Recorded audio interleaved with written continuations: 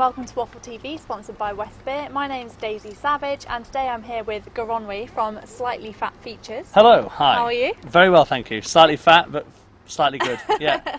And how's your show going so far? It's going great. We're in Pleasance One upstairs. It's a lovely, kind of really lovely theatre, proper kind of old-fashioned little pros arch, and we're having a great time in there. We're only 11 shows in, so yeah. Only 11. Only 11. Yeah, 20 to go. No, something like that to go. And there's a lot of acrobatics and magic. Does it get very tiring? Yeah, well, as you can see, I'm not a great acrobat, but there are acrobats in the show. There's 7 of us in the show. We're kind of off-the-wall kind of cabaret show. So there's escapologists, there's bullet-catching dogs, there's tiger taming illusionists, there's upside-down cling film escapes, there's juggling, there's music, there's magic. There's something for everybody, and we a show for literally all ages and laughs for all ages as well, yeah.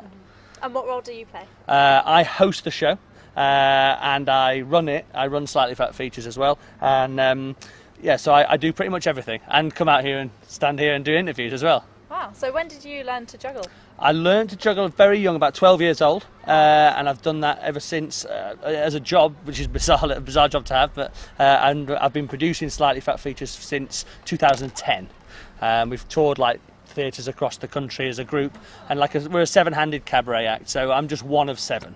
Okay, great. Would you like to? We're going to do one trick. Perform? Yeah, we're going to do one trick only. I'm going to do a quick 4 clubs. A taster. A taster, just these 4 clubs for you. And then at the end of this, you're going to throw the flower. I'll catch it on the lapel, and that will be the end of the little bit. It'll be a great way to finish the link. Okay, here we go.